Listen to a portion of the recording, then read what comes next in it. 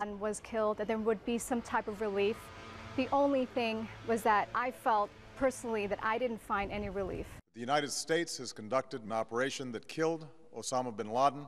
Those the words Michelle Rosado had waited so long to hear. The memories of 9/11 are never far away. She was at her desk on the 95th floor of the World Trade Center. Her camera captured images of the towers where she worked. This, a picture of coworker Robert Chen, who didn't get downstairs in time. Just seeing everybody in such a panic, I said to myself, if our country really is being attacked, then we have to do something. We have to make a difference. Now, 1 year after bin Laden's death, Rosado told us one thing that doesn't change is the pain for so many. It didn't change anything. It didn't change the fact that people had been gone.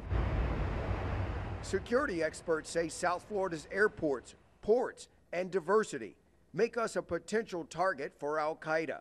Florida Atlantic University terrorism expert Dr. Robert Rabil says bin Laden's death, however, has hurt their ability to attack.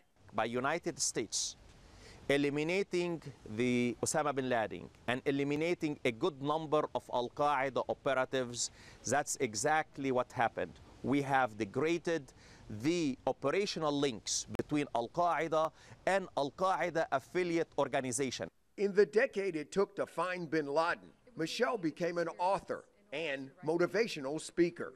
He was a symbol of terrorism, but we all can move forward from that symbolism by just being ourselves and just knowing that we can move on from any type of tragedy. Rosado says, unfortunately, these days we'll have to always deal with terrorism. For more on her message on how you can overcome any odds, go to our website, NBCMiami.com.